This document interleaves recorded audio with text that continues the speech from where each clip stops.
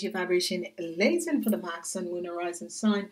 Het is de eerste week van februari 2019 en de week begint van 4 tot en met de 10e. Het is de week van water, emotional, maar de zodiac energy is de lucht. Dus water en lucht is geen positive energies, maar ik moet zeggen voor jullie, daar zijn best wel positive energies in deze week. Daar is nieuwe liefde, echt mensen tussen de leeftijd van 19 en 45, daar zijn nieuwe liefde, komt op in je leven, oké, zeer positive energies. Niet vergeten om te crosswatchen, zie wie zijn deze mensen, omdat daar is heel veel mensen. Het is een week van heel veel kinderen ook. Dus als je hebt kinderen, het is een week om echt je kinderen even te communiceren en te bekijken en te zien wat speelt in je kinderleven. Oké? Dus dit is best wel goed.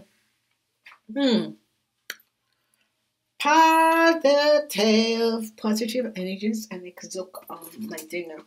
Oké, the energy of celebration. Jullie celebrate een situatie over liegen en bedriegen. Oké. Jullie definitely celebrate een situatie over liegen en bedriegen. Daar is nieuw liefde dat gaat binnenkomen. Dus sommige van jullie gaat een relatie behind ook. En je gaat overkomen de logens in deze relatie. Oké? Je beëindigt deze relatie omdat je hebt op te komen dat iemand zit te liegen en bedriegen. Nieuw liefde komt in je leven. Sommige van jullie kunnen zwanger raken. Sommige van jullie een nieuwe baby kunnen geboren in deze week ook. De energie van de As van Pentacles is hier. Sommige van jullie was met een viskreef of scorpionetje persoon. En die is, whatever. Ik ken iemand dat was gewoon wil geld en connect met jou voor geld. En dan de persoon is niet. I've niet gereageerd en whatever de situatie is. Deze persoon was alleen in de relatie of de connectie alleen voor geld. Oké? Dus laat het. Oké? Je gaat daarover. Je gaat over de sadness. Laat het even omdat je realiseert de relatie tussen u en dat persoon. En dit is best wel goed. Omdat je realiseert dat de persoon was niet in de relatie. Omdat de persoon vindt jij liever leuk. Is dat de persoon wil gewoon geld. Nog van Pentacles.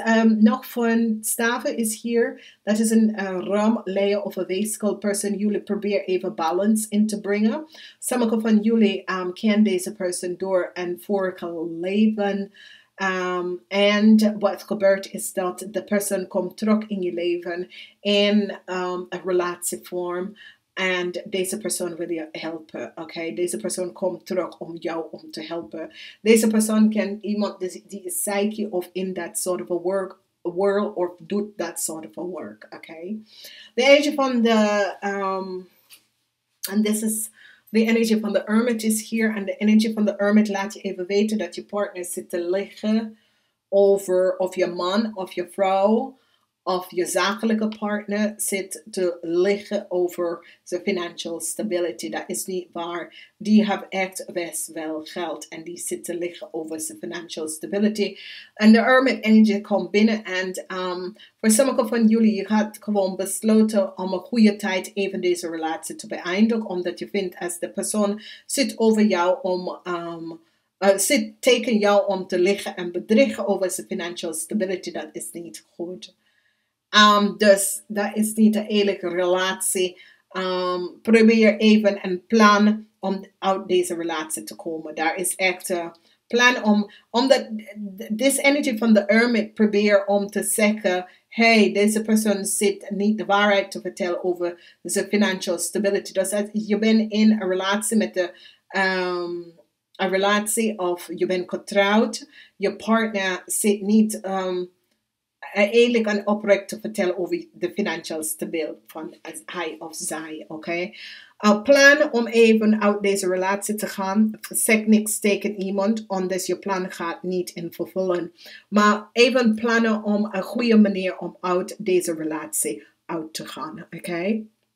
Nou, We have best wel de energie van de Acht van Pentacles is hier. Daar is een situatie met sommige van jullie dat is, heb je eigen zaak en dat soort of ding.